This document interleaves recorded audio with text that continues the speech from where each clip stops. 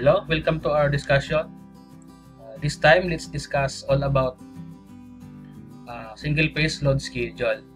So, paano ba gawin yung mga single-phase load schedule na 230 volts, 2 pole at saka 60 Hz. So, meron tayong list of equipment.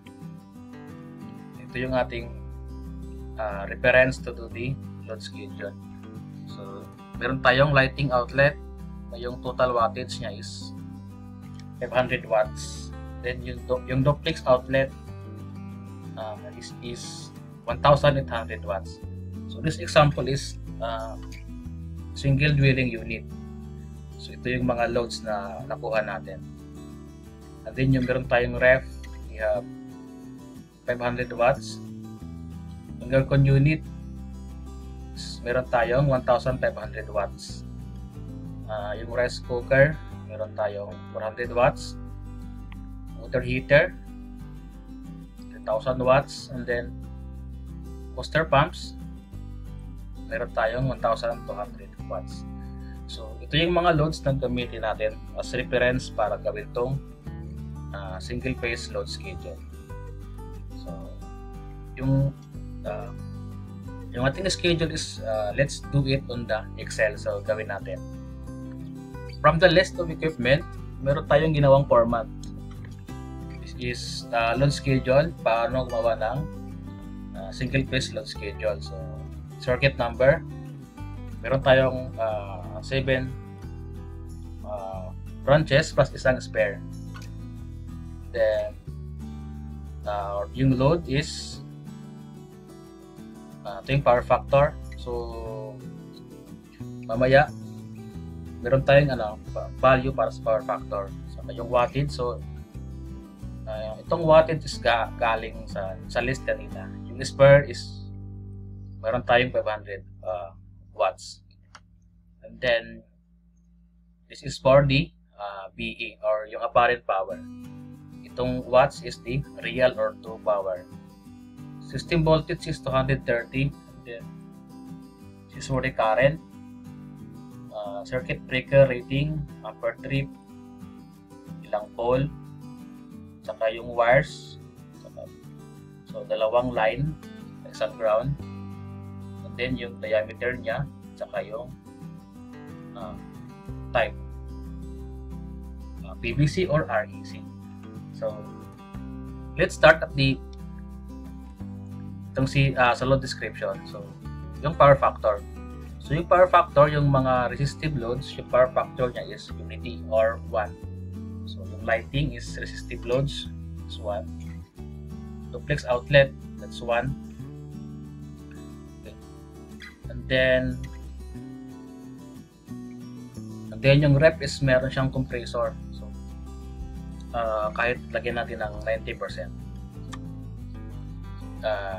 Yung aircon unit, meron siyang compressor. So kung bago pa kahit let's say 85%.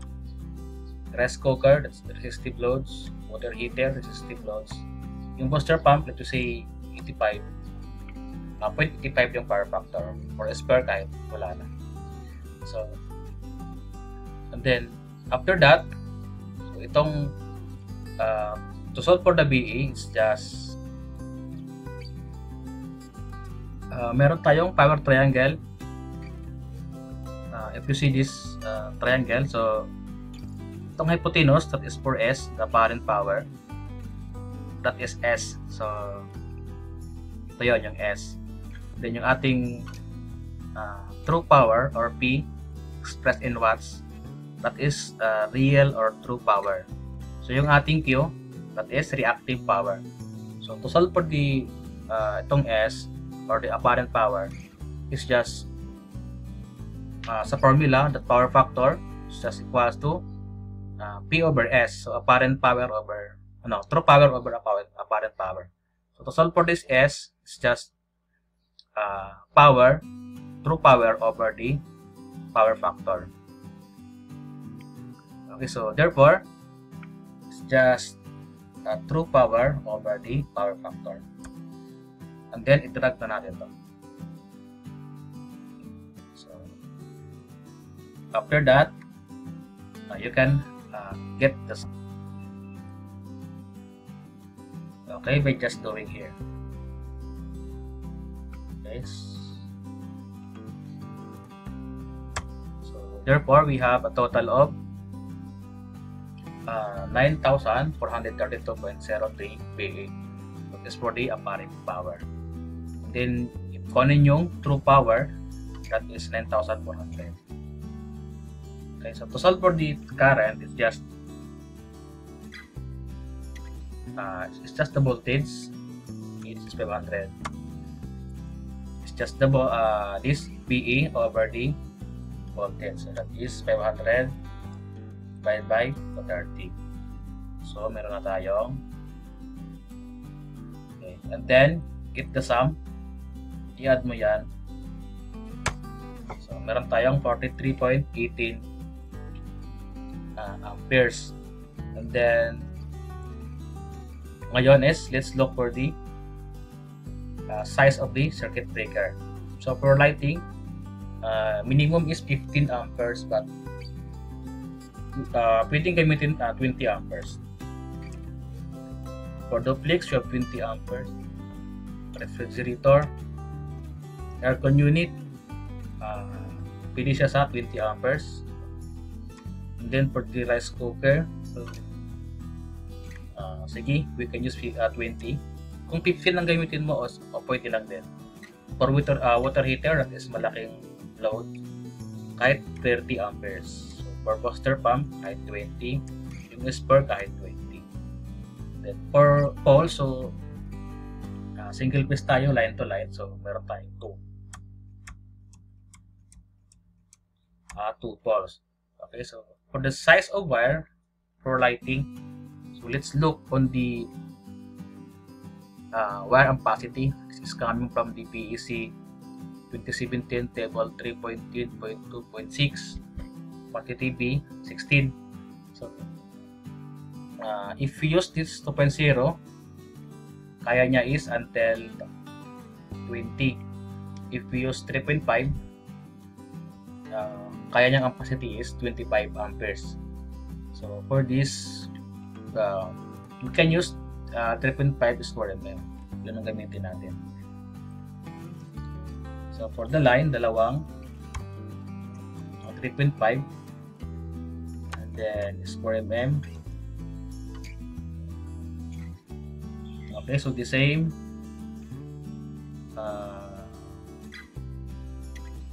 at sa rice cooker. Okay, so the same siya sa booster pump. So for this water heater, later on natin malaman. And then for size of ground, so pag yung circuit breaker natin is 20, if you look on the PEC 2017 table 2.2.6.13, so the corresponding ground, if this is the circuit breaker rating, so 20 yung ating circuit breaker. So yung ground, if tanso or copper, that is you can use 3.5.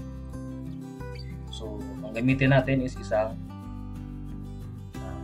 3.5 square mm.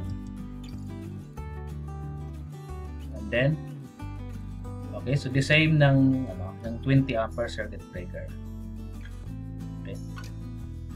Then for the conduit, so let's look on the PVC table. That is PEC 2017 stable C10. So yung wire natin is 3.5. So if gamit tayo ng 1/2 or 20 mm, so ang kaya is 4. So pwede tayo gumamit ng 20 mm diameter na PVC.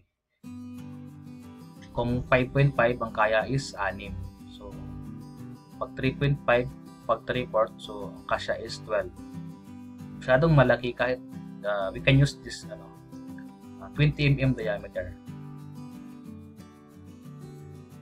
That is 20 mm diameter type na we have PVC. Okay, so the same nito. Okay, so yan. After that, so meron tayong naiwan itong water heater. So sa water heater, 13 yung amperes saka circuit breaker natin is 30. So if you look, kung tingnan mo sa ground, if you use this 30 ampere circuit breaker, ang ground niya is 5.5. So ibig sabihin, so dapat yung line din natin, dapat hindi siya bababa ng ground. So pwede natin the same na lang.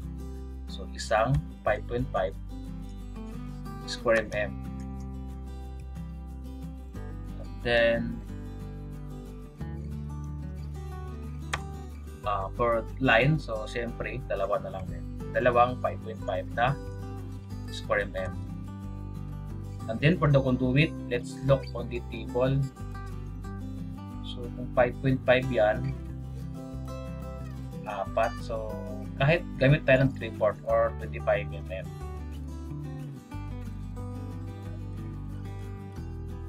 That is 25 mm diameter na. We have PVC. So yan lang. Then after that, for the spare, so bakante pa naman to, so wala mo nang wire ang magagamitin. Kahit mag-alat ng circuit breaker, 20 ampere. And then for the feeder size computation, so ito yung magiging main ng panel board natin. So to solve for the feeder size is just get the total, that's 43.18, and then plus mo siya ng 25% or let's say 0.25 ng highest motor full load rating. So yung highest motor rating natin is itong booster pump, which is 6.14. Okay, and then to check, sige, let's have the calculation at the bottom. Ito na yung ating 0.25% ng booster pump. Siya lang yung nag-iisang motor. And then, meron tayong total na 44.72 amperes.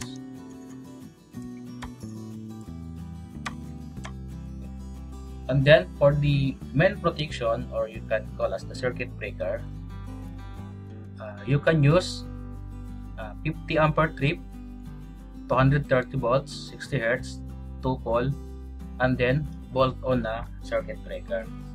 So, yun yung protection natin sa ating panel board. And then, paano naman yung size of wire? So, yung size of wire natin, if we look on the sabi ng PEC that yung size of wire is dapat 80% lang yung maximum na magamit. So, okay, this is for size of wire. Gamit tayo ng 125%. Okay, so ito na yon, is 44.72. Let's multiply by 1.25. So meron tayong 55.89. Let's 55.90 amperes. So ito yung capacity natin maximum na gamitin sa ating panel board. Okay, so ibig sabihin nito that itong 55.90 dapat ang magamit mo lang yung ma-consume na capacity is 44.72. Pasok pa siya sa 80%. So if we look on the PEC 2017, so yung ating 55.90 is under siya ng pag 8.0 is 50. So 55 tayo. So we can use 14 square mm. That ang cover niya is 65 amperes. Okay, from the table, let's use the 14 square mm na wire, which is yung kaya niyang capacity is until 65 amperes. So how about yung size ng ground? Yung ating circuit breaker is yung main is 50 amperes. So if you look for the ground, for the 50, so kahit 60 tayo mag-reference. Yung ground niya is 5.5. Pag 100, that is 8.0. So, malinaw to na yung gamitin nating ground is 5.5. Therefore, that is plus 1, 5.5. And then square mm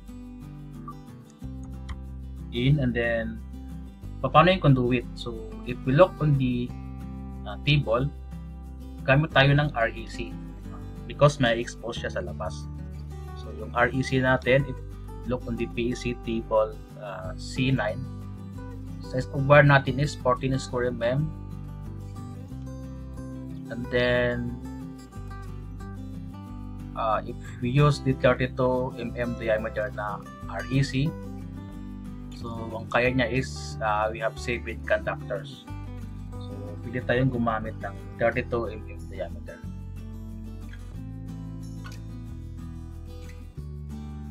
That is in 32 mm diameter na REC. REC or RMC. Okay, so ayun, and then ganito lang gumawa ng single phase load schedule. Provided lang malinaw na, dapat alam mo yung wattage ng equipment mo or yung load. And then pag single phase, dapat yung pole is 2. That is line to line. Pag line to neutral, gamit ka ng 1.